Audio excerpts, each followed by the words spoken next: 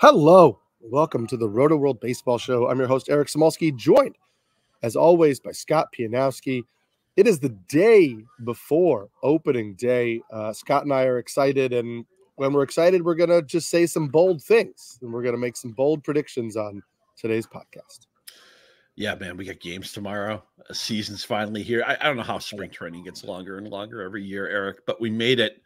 We did. Yeah, I know the Dodgers and Padres played 2 games.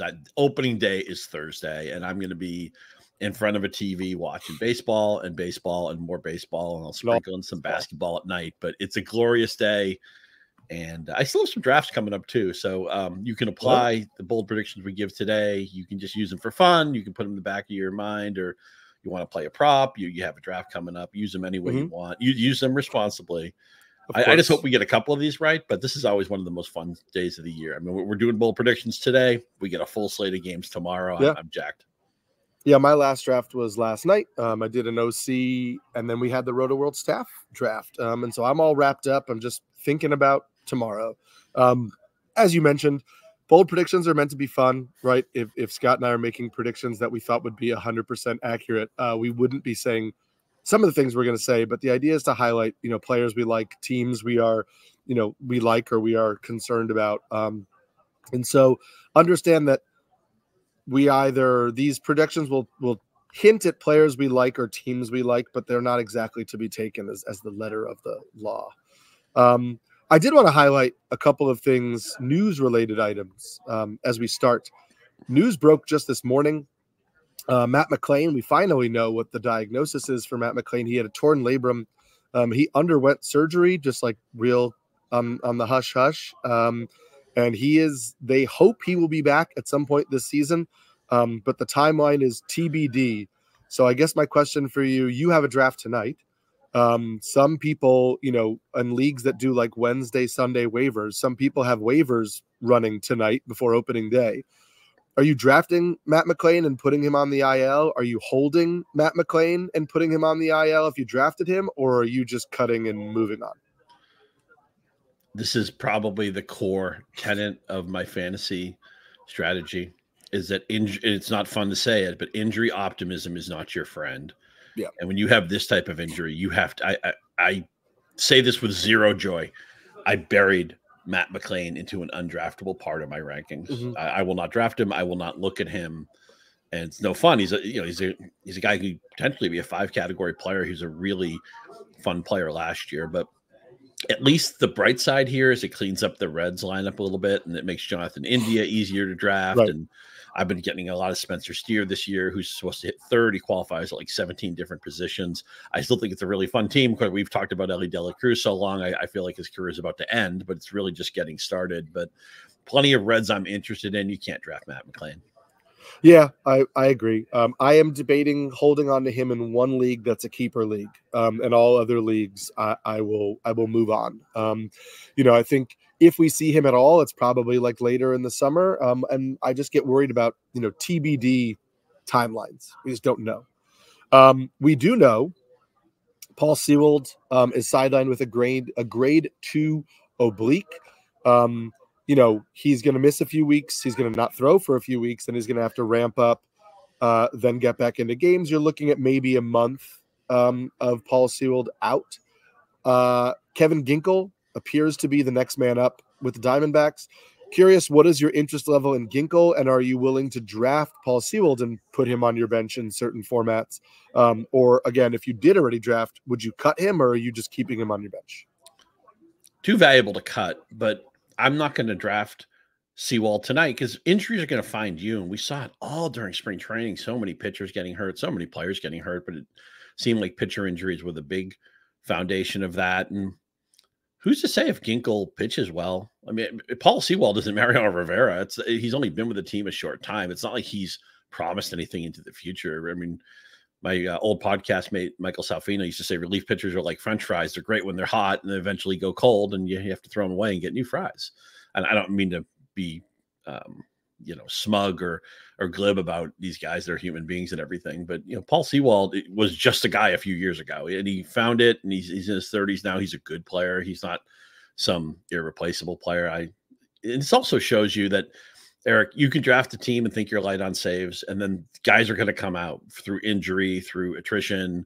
Players will lose their jobs. Contending teams can't mess around if the ninth inning goes south. They have to trade for somebody or promote somebody or make a change. So there's always going to be saves you can find. We weren't talking about Kevin Ginkel all during the preseason, and he was undrafted just about every one of my leagues. But, here's a guy who – and here's the thing with Ginkel, right? If you pick him up, if he even gets like 5 or 6 saves, that's a win. Right? He doesn't need to do all that much. We always talk about this with saves and steals. The barrier is very low to clear. You're asked to do one thing. And if you do that one thing, that manager will keep pressing the button. So I wish I had a little bit more Ginkel than I have now. Sure. Price has gone up, and it's, you have to kind of elbow people out of the way. But you can always, even in competitive leagues, saves are going to come into the league. And I don't sweat it. If I look at a team post-draft and say, I'm not the strongest in saves, I don't want to completely punt it. I'm not going to do that. But right, I'm one of the weaker bullpens. I'm like, well, I can fix this. Is fixable. I'm gonna have to maneuver people, and other people want Kevin Ginkel too, or whoever comes out. Washington's closer situation is nebulous. We don't know if Oakland will win any games, but if they do, who's their closer? Who's the White Sox closer? Maybe Michael Kopech has a nice career change now, but you can always find some saves. You just gotta roll up your sleeves and get to work. Yeah, and for those who don't know the name Kevin Ginkel, like, he was pretty good for the Diamondbacks last year. He's not like they're just finding some random eighth inning guy to put in the back of the bullpen. He can be a solid closer for you in your fantasy leagues. He is worth picking up. He is worth drafting. This isn't like, walking a minefield where you hope you get some saves, but you're also going to get a 5 ERA from, somebody at the back of a bullpen. I would keep Paul Sewald if I had IL spots. I think he is valuable, and I think he will come back to at least the majority of that save share. But as you mentioned, like, those spots dry up. I'm in a Yahoo league that has 4 IL spots, and they all filled immediately. Granted, that's including guys like Matt McLain, who I won't put in the IL spot with. But, Brian Wu is now going to be in one of those spots. It was an earlier draft, so like Robert Stevenson is now going to be in one of those spots. So there are leagues where you see that fill up pretty quickly. So you don't want to take on too many injured players, but I think Paul Sewald is worthy of a spot if you have an IL spot. It's also a good reminder, by the way, that when you drafted your team, the IL spot, guys, and people are always bugging us about this, and there's nothing I can do to control it. Guys don't get put on the IL in Yahoo until the team does it. But teams are doing this now. They're setting their final roster. So this is when you want to go to Yahoo or whatever provider you're using and start going to the waiver wire. Because this is, I can't say this enough, by the way. The early waiver period is so critical. And I have to, Eric, I calendar everything or I'd forget. I almost forgot that we were taping an hour early today for crying out loud. But I get to put things in my calendar and set reminders because, we're all in a million leagues and they all have different free agent cadences. And one common mistake, I say mistake, it's like an oversight that people make. And I do, this happens to me too. There'll be one league where I'll forget that the fab is running at an unusual time in the first week. And I might miss out on something. I might miss out on those IL stashes and getting the mortification I need on my bench. I can't say it enough how important it is to really be hyper focused. I mean, look, I want you to focus all season, but it's 6 months. I get it. Eventually football is going to creep in. Your kids will go back to college, whatever. Maybe you'll go back to college. Your life is dynamic. You're having a child, you're moving, whatever it is, changing jobs.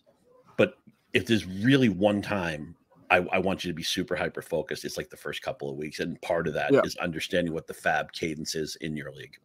Right. And Scott and I did a podcast on Monday where we talked about early season strategies. You could listen to that. I posted an article this morning over on NBC Sports about early season strategies. It covered a lot of the things that Scott and I discussed. So you can check that out if you want it in written form. And those are some things to help you on in the early going. Paul Sewald's team, the Arizona Diamondbacks, made a little bit of a splash signing last night with Jordan Montgomery going to Arizona. You and I had both been tepid on him, not just because he didn't have a team, but because we both kind of felt like his playoff success was causing him to be overvalued in the fantasy market. Now that he has a team, are you interested in Jordan Montgomery? Where are you kind of slotting him for your drafts that you have coming up? Yeah, look at his career stats. 3.68 ERA, 1.21 whip. That's a good pitcher. It's a playable pitcher. That's about what I would expect from Montgomery. Maybe a little bit less than that because he's changing teams. He's changing leagues again. He was with the Cardinals for a while, but he's never pitched in this division. At least the Blake Snell handoff, he goes from San Diego to San Francisco, but he knows the division. He's pitched in that ballpark a bunch of times. This is a bigger adjustment for Montgomery. He signed later in the cycle. To me, he's like a starting pitcher 4 in like a 12-team league. I wouldn't mind maybe even a 5. He would pitch for me every week, or I would probably use him against anybody who's not a horrible matchup, but I don't think he's a destination player for me either. When Snell signed, I think the people who got in on Snell probably felt like, okay, great. Even though Blake Snell is such a strange pitcher, who wins the Cy Young Award, leads the major leagues in walks in the same season? Right. Blake Snell. And I still don't really know who Blake Snell is exactly. I haven't drafted him at all, even though I'm afraid he could beat me. I'm not afraid Jordan Montgomery can beat me. He's a good player, but I don't think his upside is anything significant. I fully agree. I definitely think he's a little overrated in the market right now. This is a guy whose strikeout rate has gone down significantly in the last few years. He was at 21.8% in 2022 and 21.4% last year. That's under 8 strikeouts per 9. That's not good. He is not like a 200 inning guy. I don't believe he's only thrown over 180 innings once in his career. So you're not voluming in the way that like a Logan Webb would volume. He way overperformed his metrics last year. I think that 3.20 ERA is a mirage. He has overperformed his ERA, his metrics a little bit in his career, but not much. So in 2021 with the Yankees, he had a 3.83 ERA, but a 4.07 Sierra, which is skills independent ERA, which tries to kind of eliminate the stuff pitchers can't control. In 2022, he had a 3.50 ERA and a 3.61 Sierra. So like all of those are like the ERA is only slightly better, but last year he had a 3.20 ERA and he had a 4.23 Sierra. It was a full run. His ERA was a full run better than what the advanced metrics suggest he should have done. I think this is a mid to high 3s ERA pitcher who won't get you a lot of strikeouts on a good team in a really tough division. And so I am fine taking a gamble if he's like your starting pitcher 4. But I would not be like vaunting him up your rankings. And sure, like if he wasn't drafted in your league because he wasn't on a team, again, I think that's highly unlikely, but you can add him. He deserves to be on a team, but I would not go crazy here. Interesting trend, right? Where Snell and Montgomery both signed late in the cycle and they got short deals. Snell got the 2-year deal. Montgomery got the 1-year deal. And we talked about how many pitchers were hurt this spring training. I think teams are finally coming around to this idea, even with coveted. I mean, Snell just won the Cy Young Award, for crying out loud. And right. Teams don't want to sign pitchers to long-term contracts anymore. And I get it. I mean, it's so random. It seems like just you spin the wheel and you hope that your guys aren't seeing James Andrews, or Neil Trash, or whoever the different surgeons are and stuff like that. And again, I don't mean to be glib about it. These guys are so much fun to watch. Well, and I've drafted actually some of my teams are pitching heavy too this year, and I really need some of the guys I've drafted, like the Seattle guys. And thankfully I didn't have any Woo, but I have almost everybody else on that staff. I have a lot of Logan Webb. I'll talk about him in a minute. I need these guys to stay healthy, and I know that there's so much uncertainty to that. I mean, you always make the comparison to football, but it is a lot of what we're seeing with the running back market too, which is teams don't want to give long second contracts to running backs. They play out their rookie contracts, and then they understand that there is there's a toll that it takes, and you can find other guys. And so you're seeing like the Austin Eckler, Saquon Barkley, guys like that who were like, very vocal last offseason about the running back market. I think we're seeing the same thing with the starting pitcher market, and I don't think it's collusion, and I don't think it's like owners, teaming up against Scott Boras. It's a market correction. Yeah, exactly. It's a little bit of like, we can't keep putting this amount of money into extremely volatile assets. We would tell people that in any way that they spend their money in every other walk of life, if something is not a given, is not secure, don't spend tons and tons of money for a long-term period of time. And so you're just seeing that with starting pitchers. There's one other piece of news, which is that Victor Scott was called up and will start in center field for the Cardinals at the start of the year after the injury to Dylan Carlson. He will come up in one of our bold predictions, so we will talk about that later on in this episode. If you're wondering why he doesn't get mentioned at the top here. Before we get into our bold predictions, a reminder that we are closing in on opening day, but we still have another day to squeeze in a draft. So for those cramming before the regular season begins, grab your Rotoworld Baseball Draft Guide. It's loaded with comprehensive positional rankings, projections, and player profiles to ensure your draft is a success. Visit NBCSports.com/draft guide and use code BASEBALL24 to get 10% off at checkout. That's NBCSports.com/draft guide and use code BASEBALL24 to get 10% off at checkout. I will say that even in the first couple weeks of the season, this draft guide is super valuable because it will have write-ups on all of the players, our offseason projections, and those things can be really valuable. If somebody pops off in the first week and you're like, wait, I need to know more about who this player is, you can go back and check some of the articles. And great reference tool. Yeah, you definitely want to use it in season. And also remember, over at Yahoo Sports, you can draft into the season. Yeah, I have a league that's going to draft in April. We couldn't get scheduling is one of the peskiest things about fantasy sports because people have different schedules. So if you missed out or you just want a FOMO draft, and there's no wrong way to do this, right? I have one league that's a mixed league, and the manager count is going to be lower this year for different reasons. We're going to switch to AL only. So we'll tighten the player pool up a little bit. There's no wrong way to play Roto. You want to get 4 people together, have a mixed league, knock yourselves out. You want to play AL only, NL only, we also have that available at Yahoo. So if you want to add one more league, pick up the guide, hop over to Yahoo. We'll be happy to serve you. We will. We'll be happy to work together for your fantasy baseball enjoyment. Let's have some fun ourselves. So we're going to start with our bold predictions. We're going to mix in here some hitter bold predictions, some pitcher bold predictions, some team bold predictions. You're going to start off with a team bold prediction.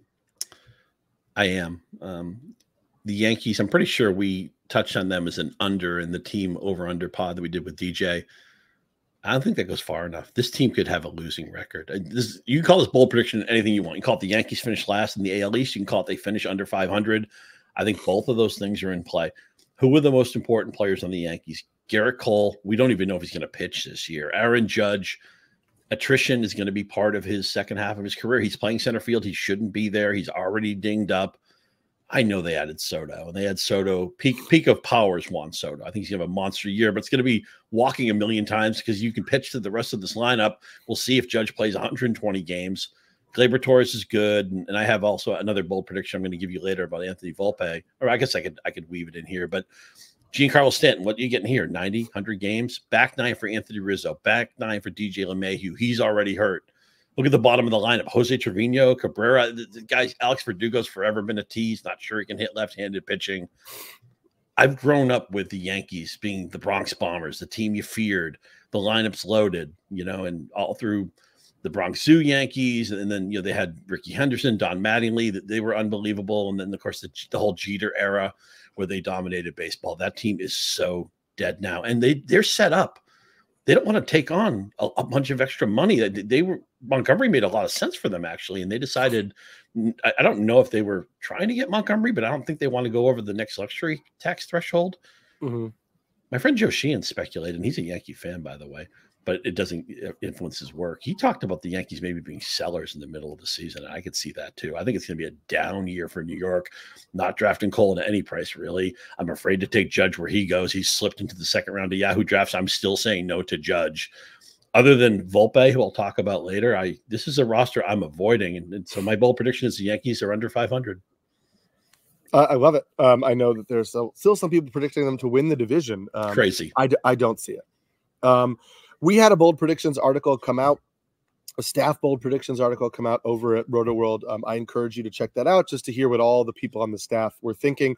My bold prediction in that article was that DL Hall would finish as a top 40 starting pitcher in fantasy. So I'm going to lead off with just that take as well. DL Hall is my most rostered player. So it makes sense that I'm bullish on him. In the NFBC main event drafts, he was the 108th pitcher off the board, going pick 260. Obviously, I think he'll way outproduce that. This is a guy with a really good fastball from the left side, 95 miles an hour, gets good extension on it, throws it up in the zone. I think it'll lead to strikeouts. He tweaked his slider in the middle of the year last year to add it added velocity, but also added break, so like downward movement, while keeping horizontal velocity. The pitch just basically blew up on Stuff Plus metrics in the second half of the year. And I think that will be a really good offering for him. He does have a plus changeup, which he can use against righties. So I think he has a good enough pitch mix to work as a starter. He was an elite starting pitching prospect before some injuries, and then also just Baltimore feeling that they could use him more in the bullpen last year. I'm buying shares wherever I can. He is a guy who is available on waiver wires. So if he's available on your waiver wire, he's somebody I would add to your bench for this first weekend, because I think there's a chance that he looks really good early in the year, and then you're going to have to spend tons of money to add him. So he's somebody who I would be looking to add before that potentially happens. I love it. And his global ADP is outside the top 300. Some of my leagues on Yahoo are head-to-head leagues where starting pitching is really important. And also, if you can get a starting pitcher who also has RP eligibility, which DL Hall does, that can be a really nice hack. If a bunch of your pitchers start the same day, you can slide somebody into the relief area. I also think in head-to-head formats, maybe punting saves might be more viable. You could, even in head-to-head, punting batting average isn't that bad of an idea, because some weeks you're going to win batting average anyway, even if you're a weaker batting average team. So the strategies are a little bit different in a head-to-head format. I love DL Hall, where he's going. And look, when you're taking these late pitchers, when you're taking these lottery tickets and these rookies and these young guys, you're asking yourself, can this guy blow up with strikeouts? Does this guy have an elite skill? Does he have a ridiculous ground ball rate? Does he have a ridiculous strikeout rate? In the case of DL Hall, I've seen him projected in some places to get like 180 strikeouts. That's in play. I think he's been mispriced the whole season, and I love that you brought him up in this podcast today. I have a feeling I'm going to love the next pitchers that you bring up in your bold prediction. Yeah, I don't know if my next two. Well, my third bold prediction actually is bold, but my second bold prediction might be a little bit on the softer side, because I'm going to say two Mariners are in the top 5 in Cy Young voting at the end of the year. Because I have Luis Castillo everywhere. I have George Kirby everywhere. I have some Logan Gilbert. And so it's not, if you picked any of those guys to win the Cy Young, it wouldn't be a big leap of faith. I think people forget that Seattle's park is an extreme pitcher favoring park. They have a good defense behind these guys. And Kirby's the extreme strike thrower. Castillo is more of a missing bats guy, but he's proven to be a horse. I know we talk constantly, and I talked about earlier, it's just so hard to know who's going to stay healthy among pitchers and who isn't. But Castillo's earned the right to go where he's going, probably the 3rd round, Kirby probably the 4th round in most Yahoo leagues. I'm occasionally bumping the line on these guys. This is mostly me wanting to say, if you haven't drafted yet, I think you want a piece of the Seattle rotation. So I don't know. This might be the softest of all the quote-unquote bold predictions we're giving out. Let me say it this way. Seattle, I mean, this is the best pitching staff in baseball, the best starting staff in baseball. It's not the Dodgers. It's not the Braves. It's the Seattle Mariners. I agree. I mean, obviously it was a little stronger when Brian Wu was healthy. Emerson Hancock is fine. I don't believe that he is the same quality of pitcher. But yeah, I have tons of shares of Luis Castillo. And so I fully co-sign this. I'm taking a whole team of pitchers here. You mentioned how good the Mariners rotation is. I think the Detroit Tigers rotation is going to be damn good as well. And I think the Tigers are going to have 5 guys finish in the top 70 starting pitchers. So if you are playing in a 12-team league, most league formats have 9 pitcher slots. Most of those leagues will then have you start 6 starting pitchers, generally speaking. 6 starting pitchers in a 12-team league is 72 starters. So basically what I'm saying is the Tigers will have 5 pitchers that should be started in every 12-team league. Starts with Tarek Skubal, who looked great last year and, has continued to look great in the spring. And I think as long as he's healthy, is going to be a top 20 starting pitcher in baseball, potentially top 10. Jack Flaherty looks really good this spring. I think we forget that Jack Flaherty is only 28 years old. I know that he came out of the gates really hot in his career and battled some injuries and kind of lost a little bit of his luster. But this isn't like some 34-year-old who's making a comeback. Like he still, is on the younger side, and it would not be a shock for him to, have a little resurrection. Casey Mize won a spot in the rotation. He looks phenomenal in the spring. He has changed his pitch mix after undergoing Tommy John surgery. He also had surgery to correct a back injury. He claimed he was pitching through a back injury for a few years, so that is cleaned up. He's added a four-seam fastball, which he's throwing up in the zone a lot, and it just looks great. It's now at like 95, 96. I think Casey Mize is going to be really good.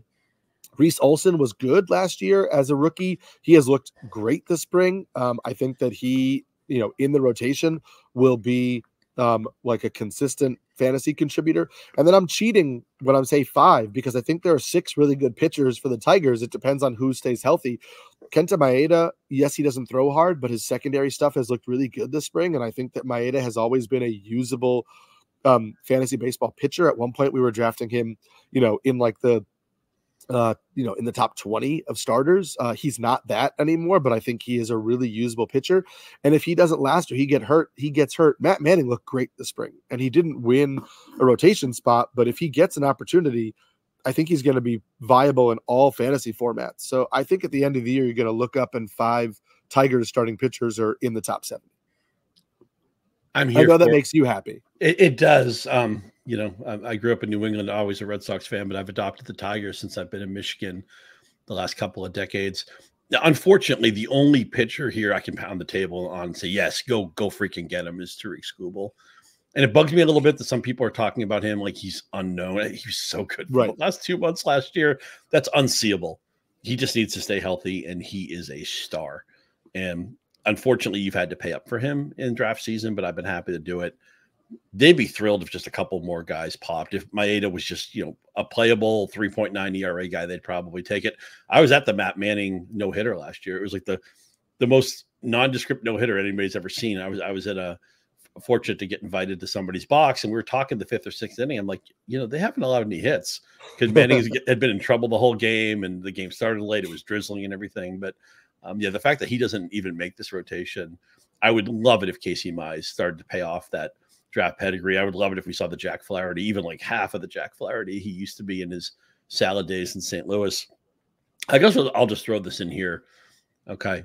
It's later in the rundown, but because it ties into the Tigers, one of my bold predictions is that not only will the Tigers win the AL Central, which is in play, and it's been really priced nicely this preseason. So if you want to put a couple of bucks on their over under, they're going to beat that. But my bold prediction for them is that they'll be the only winning team in this division. The White Sox aren't close to being relevant. I think the Royals are still several years away. Cleveland, that lineup, it depresses me. That's why I can't draft Jose Ramirez this year. I know they're built on a pretty good pitching staff. We'll see how much of it holds up. They already have some dings there. And Minnesota, we keep talking about this. Their entire roster is, I hope we get 125 games from Buxton. I hope Kirilloff has a healthy season. I hope Carlos Correa is the player he was 3 years ago, not the guy that everybody signed and then walked away from in his contract during his strange. Everybody talks about the Giants won't sign any big free agents. Maybe the best move they made was signing Correa and then getting out of it because he looks like he's 35 and he's he's like 5 years younger than that. I think he might be. I hate to say this because I don't want to ding the players, but I think Carlos Correa is the most overrated player in baseball right now. Detroit's winning this division. Detroit's going to be over 500. The Twins and Guardians, and I hope I didn't call them the Indians because I'm still it's still new to me.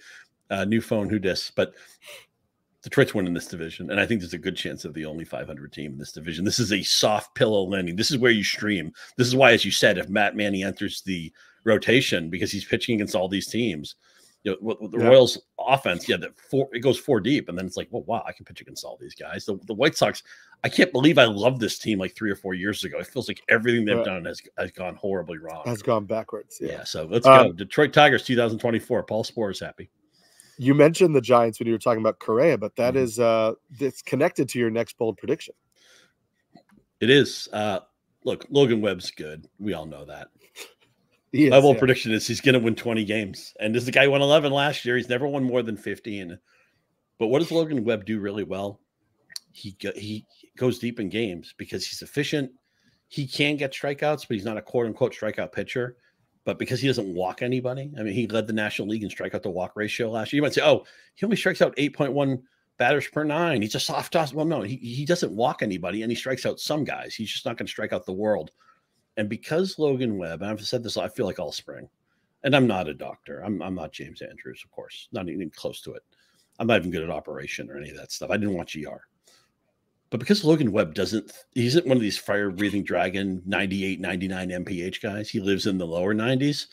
I just wonder if that's less strain on the elbow and the shoulder. And again, he's efficient. He's a guy, he's going to pitch to contact a lot of the time. That's okay. Then it's got Chapman to play third base, who's just an exquisite defender. It's an extreme pitcher park to the point that you can understand why major hitters, why Bryce Harper didn't want to go there, or Ohtani, even JD Martinez said, look, I don't want to hit in that park. So Logan Webb is a destination pick for me. With the wins, where do wins come from? If you're on a competitive team, if you go deep in games, the key to getting wins is getting into that seventh inning. And I think Logan Webb's going to do it as much as anybody in baseball. He led the major leagues in innings last year, and I think he's a good chance to do that. Again, that's where wins come from. And just because wins are hard to find, just because wins are percolating away, out of the starting rotations, these days, and you can win the Cy Young with a low win total, and the game's different now. It doesn't mean we should just throw up our hands and say, oh, well, wins are a crapshoot. So I don't care if my pitchers are on good teams or bad teams. I don't care if they pitch 5 innings. They're not going to get the win. No, don't think that way. You get wins by going deep in games, and Logan Webb's going to do that. And I think I'll feel crummy if Logan Webb gets hurt in like 2 or 3 weeks in part because he's on like half my teams. But I think we found a sweet spot where maybe not throwing Max out, not being one of these guys who taxes his arm with like 98, 99 MPH velocity. Maybe that's the way to go. It's entirely possible. You mentioned Matt Chapman. Also, listen, I know Nick Ahmed doesn't give fantasy managers the warm and fuzzies, but he's a very good defensive shortstop. And that will be helpful for Logan Webb as well. Logan Webb had a 62% ground ball rate last year. So having a really good defense on the left side will certainly help him. My last bold prediction for this kind of pitcher-focused segment is pretty bold. I love this one. I love it. It's my favorite one in the whole rundown, I think. I say that Shota Imanaga will have more fantasy value than Yoshinobu Yamamoto. Obviously, it's easy to lump these two together just because they're the two high-profile pitchers who came over from the NPB in Japan, and Yamamoto was the big signing for the Dodgers. Imanaga was a little bit more of an afterthought, but Imanaga had, even though Yamamoto was the quote unquote better pitcher in Japan, he won the Japanese Cy Young, multiple years in a row. Imanaga had more, had a better strikeout rate. Imanaga is a good pitcher, and I think he is on a team where he will get more run. He's 30 years old. The Cubs have way less money invested in him than the Dodgers have in Yamamoto. The Dodgers are a team that, we talk about, Dodgeritis with the pitchers. They, even though, Billy Epler is the only person who's ever invented a phantom IL stint, the Dodgers, have done it in the past as well. And so I think that it wouldn't shock me if Yamamoto pitches 150 innings this year. This prediction is not at all influenced by his first start in Korea. I don't care. I think he's a very good pitcher, but I think that he's going to be babied a little bit more by the Dodgers, and I think the Cubs are going to let Imanaga go. And I think Imanaga is a really good pitcher, and I think he is going to miss bats. I know he has some home run issues. Yes, that'll pop up here and there, but I think in terms of fantasy value, his ability to pitch deep into games and throw more innings will help him get more wins, more strikeouts. And I think they're both going to be solid ratio pitchers. So I think at the end of the year, you're going to look at overall fantasy value on whatever sites calculate that, whether it's like Fangraphs auction value or, Razzball or anything like that, or just Yahoo Player Rater. And I think Imanaga, my bold prediction is Imanaga will be the more valuable pitcher. I love it. I cannot wait for this Cubs season. By the way, they put together a pretty good lineup when Nico Horner is projected about 7th. I mean, I guess that means they believe in Christopher Morel, who right now is ostensibly the cleanup man. But Happ, Suzuki, Bellinger is a great 1-2-3. Dansby Swanson's second season, and also he'll help Imanaga because Dansby Swanson is an elite defender, and you want to be strung up the middle defensively. The Cubs don't have that problem. They're the best team in this division. They're going to win it, and I also think it helps that Imanaga is left-handed too, because some guys, look, we know lefty on lefty is something we always pay attention to, but there are also some right-handed hitters who don't like hitting against lefties. You just don't see them as often. And he hides the ball well. So he does very well. That will help him. It will. Here's the thing, right? Somebody might say, "Oh, well, there's an adjustment period for Imanaga, the culture change, and the ball's different and all that. Yeah. And that's all true. That's all fair. But when it comes to him learning the hitters and the hitters learning him, I think when those mysteries are colliding, I think the advantage goes to the pitcher. They haven't seen this guy before. Yeah. And they have to figure out what he's doing. I think he's a great pick. I keep missing on him. I think a lot of times in my draft, I'm drafting online, I'm drafting in Yahoo, and late in the draft, I'll get a little piece of scratch paper and I'll write like 7 or 8 targets I don't want to forget about. And maybe I need to bump up that process and focus on it in the middle of my drafts, because he's the guy, Imanaga is a guy I wanted to draft all preseason, and I may have one share. I'm underweight on him, and I regret that.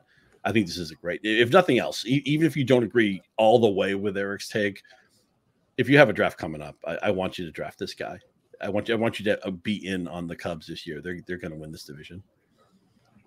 We got more bold predictions coming, but before we do that, the Premier League race is tightening, and one of the most important matches of the season is this Sunday when Manchester City takes on Arsenal, as the Gunners try to claim their first title in 20 years. Watch the matchup at 11:30 a.m. Eastern Time, only on NBC and Peacock. That's 11:30 a.m. Eastern Time, only on NBC and Peacock. And then you can just carry that right into Sunday baseball. So that's a nice full day of sports. I know you mentioned poured some cold water on the Yankees earlier in this podcast. You and I are both going to highlight somebody on the Yankees we do believe in. My bold prediction, which it's not as bold as my last one, but I think Gleyber Torres finishes as a top 3 second baseman in fantasy this year. As of right now, obviously the top 3 are Marcus Semien, Ozzie Albies, and Jose Altuve. It becomes a little bit more muddled after that. You've got Nico Horner. You used to have Matt McLain. There's Zach Geloff and Ketel Marte and, Gleyber Torres in there. I think Gleyber Torres is in the top 3. I think he is being a little bit underrated right now because we look at his happy fun ball season where he hit 30 plus home runs and we think, oh, he's not that guy. And he's not that guy. But he is a 2020 guy. I think he's going to hit for a good average. I think he'll be in the middle of what maybe won't be an elite lineup, but will still be a solid lineup. There will be runs. There will be RBIs. I think this is a really well-rounded player, and I think he might be one of the top 3 hitters on the Yankees, right? Judge, Soto, and then I think it's probably Gleyber Torres. And so I'm fully in on Gleyber Torres this year. Unfortunately, in a lot of my earlier drafts, I was making a decision between McLain and Gleyber Torres, and I chose Matt McLain because I liked the dual position eligibility and I liked the potential speed upside. Obviously, with the injury, that wound up not being the way to go. But I think Gleyber Torres is in for a good season. And you think one of his teammates is in for a good season. I do. My colleagues at Yahoo do a college sports podcast. They have a segment called Say Something Nice, where they talk and they snark and they make fun of stuff. And it's like, okay, now we're going to say something nice. And I know all I've done this preseason is tell you not to draft these Yankees. We're going to say something nice. I love that Torres pick. He's a little post-hypey in that people know he's good, but he was a hot prospect. As you said, he had that happy fun ball season, took a step back. And now he's screened by, whenever we talk Yankees, it's Cole, they just traded for Soto, obviously Aaron Judge. They all dominate this program, if you will. And Gleyber Torres is, I think, he's a little bit of a boring guy now, even though he's still in his 20s. I'm going to talk about an exciting young player. Now, Anthony Volpe, I get it. He hit 209, but that batting average was unlucky. If you go by any of the StatCast data, his batting average should have been 20 to 25 points higher. And he already showed he has category juice. I mean, he went 2020 last year. And I talked about how weak this lineup is. If he shows any, he's not a 209 hitter. I mean, he hit from 263 average in the minors. I think that's a reasonable target area for him, maybe even a little bit higher as he becomes a more seasoned veteran. I mean, he's entering his age 23 season. If he shows any improvement at all, he moves up in this lineup. The category juice plays already. I have him. He won a Gold Glove as a rookie too. I have Anthony Volpe charting as a top 10 MVP player by the end of the season. Yeah, I still think he's probably going to hit around 250, but that's much better than he hit last year when he hit 209. I think the swing change for him this spring has been good. I think it has expedited some of his progression a little bit more than I thought. But yeah, I'm in on Anthony Volpe. Speaking of swing changes, my bold prediction, which it isn't super bold, but it's just kind of like planting a flag in a player that I really like. I think Ke'Bryan Hayes is going to go 2020 this year. Now, the reason why that's bold-ish is that he's never hit more than 15 home runs in a season. He stole 10 bases last year, but he did steal 20 in 2022. So I think 20 bases is within his range of outcomes. I believe in the power we saw at the end of last season when he changed his swing. He added a toe tap. He started pulling and lifting the ball a little bit more. He hit 10 home runs in 49 games to end the season. And so I think that we've seen that kind of carry over in the spring where he's hitting the ball hard. And so I believe we're going to see the best power and speed season out of Ke'Bryan Hayes. We've been wanting it for a while, but he's still 27 years old, right? He's entering his athletic peak when it comes to baseball players. And so I think we're going to see a really good season out of him. I've been trying to get as many shares as I can. And so 2020 for Ke'Bryan Hayes. I love it. On one of our earlier podcasts, you did a really deep dive and got granular with some of the Hayes data, and you had me moving him up. I wish this lineup had a little bit more length, but the top of it is good, and Hayes is going to bat third. He's also an elite defender, and he's one of the smartest players in the game. And I always feel Bill James would talk about the smartest players. I think maybe he meant the smartest pitchers, but I always think I want to bet on somebody who is working constantly to improve their craft and trying to reevaluate what's my process. And I feel like that describes Ke'Bryan Hayes. I'm certainly in on him. Okay, the Angels. Here's a fun stat. Okay, the Ohtani era is over in Anaheim. So Mike Trout and Shohei Ohtani were teammates for 6 years, and we all know they didn't make the playoffs.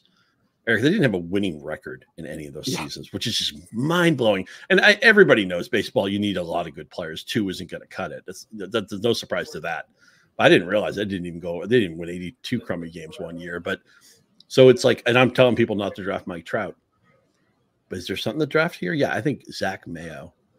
Not Zach Mayo. Zach Neto. Zach Mayo was an officer and gentleman. Do not draft Richard Gere. He's no longer relevant. Deborah Winger, I would still keep in a keeper league. But Zach Neto, first-round pedigree, comes up last year. He's a little bit like the Volpe case, right? Because the batting average wasn't good. But in about a half season, he hit 9 home runs. He stole 5 bases. And what he showed, his raw speed, I see no reason. Ron Washington wants to run like crazy. I see no reason why Neto can't get the 20 steals. And the power already showed up last year. So the bold prediction is going to be Zach Neto goes 2020. But here's what I'm looking at, right? He's going to start the year in the bottom of the order. They don't want to put a lot of pressure on him. But this lineup's so bad that I swear it's going to take like 2 or 3 good games for Zach Neto to get to the top of this order. Again, it's a weak lineup, whatever. When we're talking about guys who are going to be this type of fantasy profile, you need the extra at-bats. He's eventually going to be, I think, the second best offensive player on this team. So it's coming.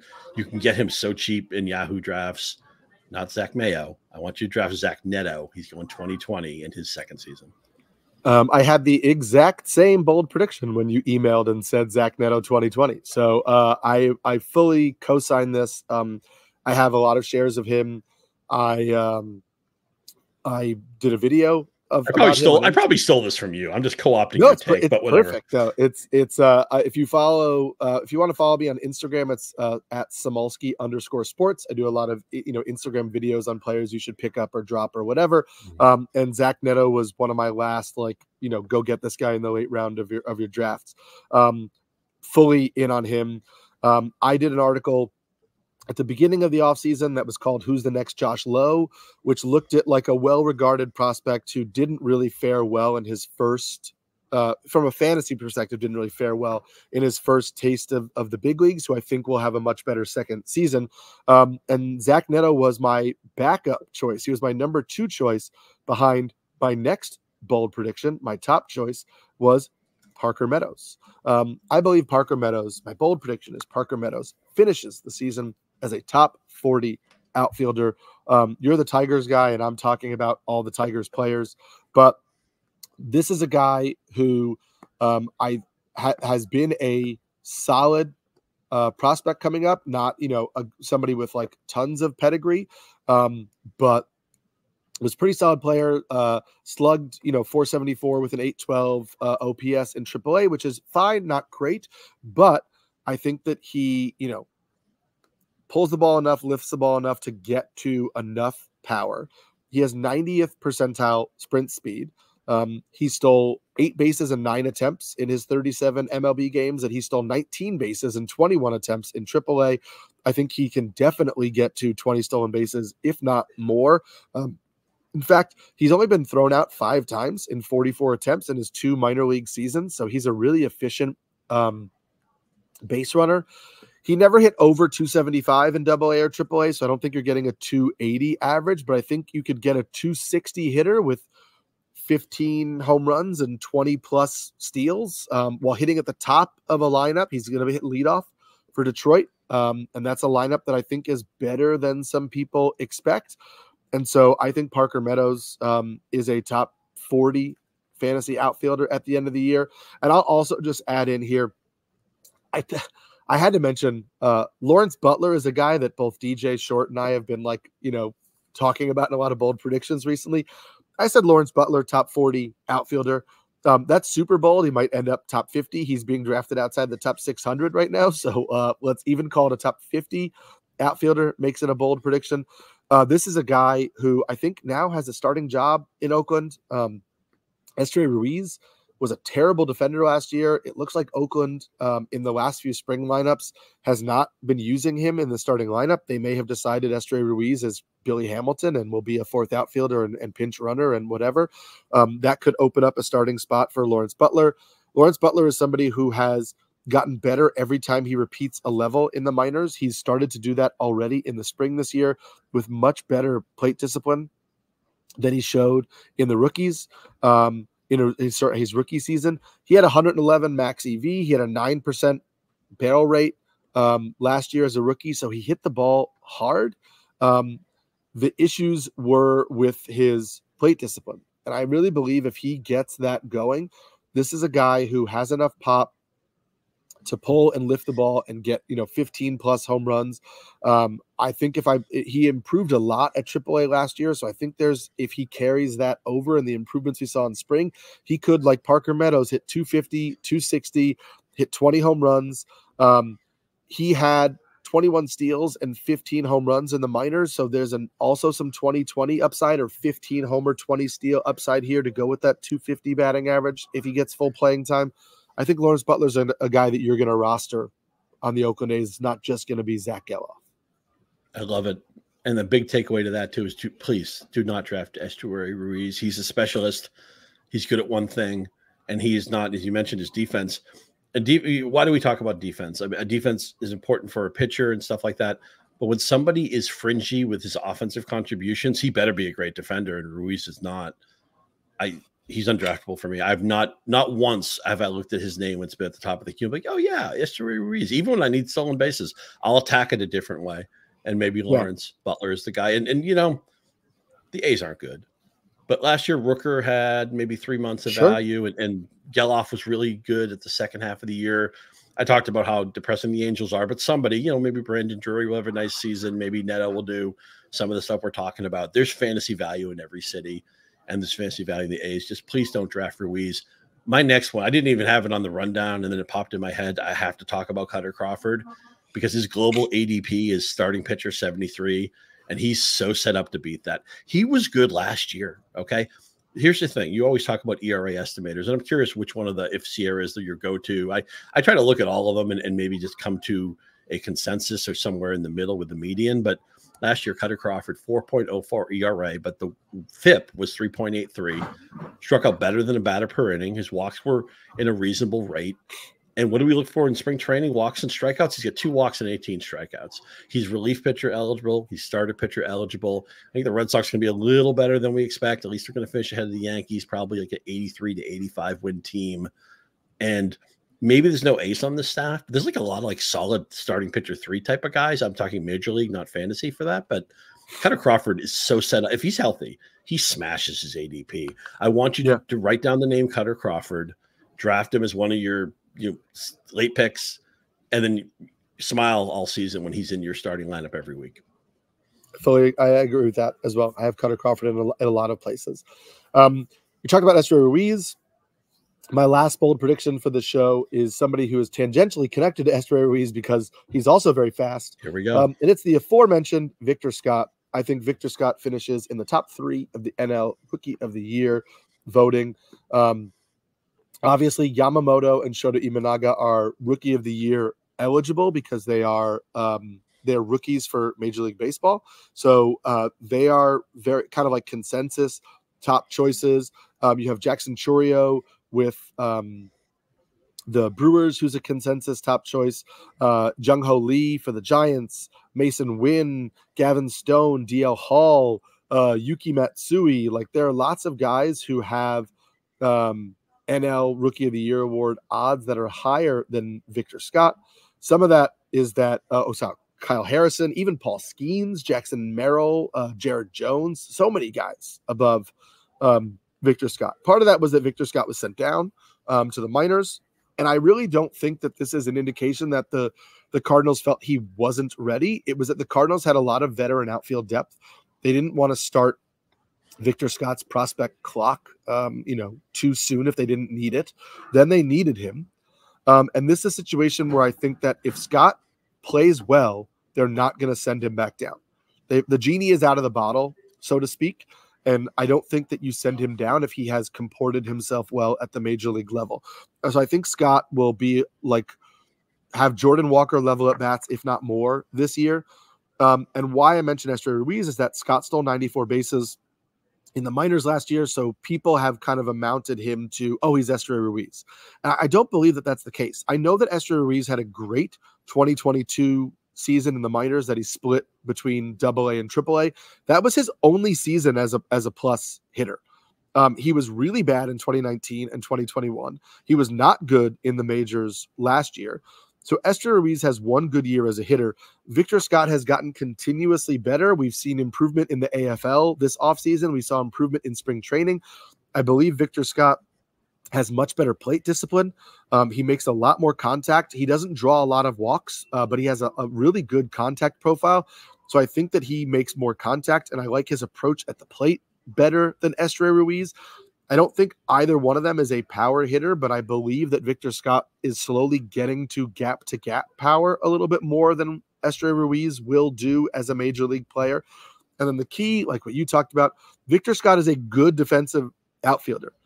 He is going to play for the Cardinals because he can play a good center field. So that will keep him on the field in a way that Esteury Ruiz will not be kept on the field by his defense for Oakland. So I don't think you're going to get a lot of power out of Victor Scott, but I think you're going to get a decent enough batting average with speed. He doesn't have to steal first because he can get on base, and I think you're going to get good speed. And if Victor Scott plays well and stays up all season for the Cardinals, I think he could steal 40-plus bases with a solid batting average, and I think that will put him at the top of the NL Rookie of the Year contention. If you are thinking about rostering him for fantasy, just acknowledge this is a guy who will give you a solid batting average and will give you good steals, but will chip in with runs and RBIs and not give you that much of a home run upside. So I am in on him as a real life player this year because I think he has the skills to stick, but I don't think that you're going to get full 5 category fantasy upside out of him. Love it. I know you were talking about Victor Scott during our prop episode, and you were like, hey, can we even find some Rookie of the Year odds? So he wasn't listed in some shops, but so you were ahead of the Victor Scott curve all along. And I want to make it clear, because some people are probably listening saying, well, wait a minute, you're telling me not to draft Ruiz, he was like mostly a steals guy, but you're saying Victor Scott. The key is Victor Scott, great defender, and I think you undersold his OBP skills. I mean, minor league slash of 290, 367, 419. Right, yes. In the Arizona Fall League, he had more walks than strikeouts. Anytime anybody does, I know it was 23 games. I don't care. Anytime anybody does that, it makes me tingly. He had 5 walks against 7 strikeouts in the spring. He stole 4 bases. Victor Scott's a good baseball player who happens to run a lot. He eventually profiles as a leadoff hitter, where Esteury Ruiz right now doesn't even profile as a starter on probably the worst team in baseball. That's a great call. Get some Victor Scott in those final drafts. I will close with this. Victor Scott's an exciting young player, and I wish the Cardinals had more of them. but they have a lot of old players on this team. And I love Paul Goldschmidt, and I love Nolan Arenado, who actually didn't win a Gold Glove for the first time last year in forever. This team won 5. In fact, Joe Sheehan pointed this out. I know I'm always mentioning Joe, but he's so good. The Cardinals won 5 Gold Gloves a couple of years ago. Their defense was actually subpar last year. And I'm just so used to forever. It's like, oh, yeah, I want pitchers on the Cardinals. The defense will bail them out. And it hurts that they don't have the healthiest lineup right now because Edman, who's a very good defender, is not healthy at the moment. But look at this rotation. Michaelis, Zach Thompson, Lance Lynn, Steven Matz, Kyle Gibson. Those should be guys battling for 4 and 5 spots. That's actually their entire rotation. They're going to finish last in the NL Central again. And I don't even know if that's bold because they finished last season, but I think we're just used to the Cardinals. They're voodoo. They'll figure things out. Yeah, that voodoo maybe is running out. You notice Adolis Garcia and Randy Arozarena conking home runs for other teams. They're former Cardinals. They need Victor Scott to pop, but they also need some young pitching to pop. It's an old team. It's a foundationally crumbling team. I think the Pirates are better by now. The Reds certainly should be better with all the talent they have. Everybody knows how good the Cubs could be this year. The Brewers, maybe the Brewers will finish below the Cardinals. We'll see. But I think St. Louis right now is the worst team in this division. Yeah, I have a little more faith in the Cardinals, but I don't. I agree that the Reds and Pirates are on the ascent and the Cubs are better. So I think it's fully within the range of outcomes. And again, it's an old team. If they start off flat and they don't appear to be in contention, the team may decide sell off some of these older players and try to just go, build around some of the younger guys they have coming up, like the Jordan Walkers and the Victor Scotts and Thomas Sagasi and, whatever, some of the younger. Can you draft any of these starting pitchers? I mean, I look, and I'll only have Kyle Gibson, whatever. I love Sonny Gray. So Gray will eventually come back. And that's a big thing. They drafted him basically to be the front man. So that's totally fair. But I think that's it for me. Like I will take some late shares of Lance Lynn in deeper formats because he left maybe why year. not? I can't do it. I can't. If I'm just too tepid on this, that's fine. But even going to the Dodgers last year didn't save Lance Lynn. I think it's over for him. I really do. It's entirely possible. But the answer is that's the only other person that I would consider. Mm-hmm. So I fully agree with you. Those are our bold predictions for 2023. The next time that Scott and I chat next week, we'll be chatting about real baseball games. The action that has come, will come to pass this weekend. I will put out an article Thursday morning on NBC Sports. That's my guide for what to watch this weekend for fantasy baseball. So it's just things that I'm watching in each of the opening series for players who are have fantasy questions. So it's not like it will not include hey, you should watch Corbin Burns start. Those guys, we know what they are. Questions about lineup spots or how bullpens are deployed, or is this guy going to platoon? I'll kind of list all those things. So hopefully you can use that as a resource in the weekend to kind of say, okay, these were some things we were watching for. Does it impact our decision-making for, our first fab run or second fab run or whatever on Sunday night?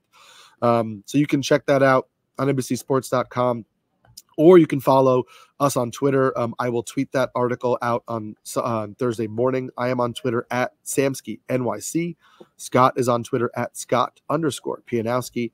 And we'll see you next week to talk about real baseball games on the Rotoworld Baseball Show.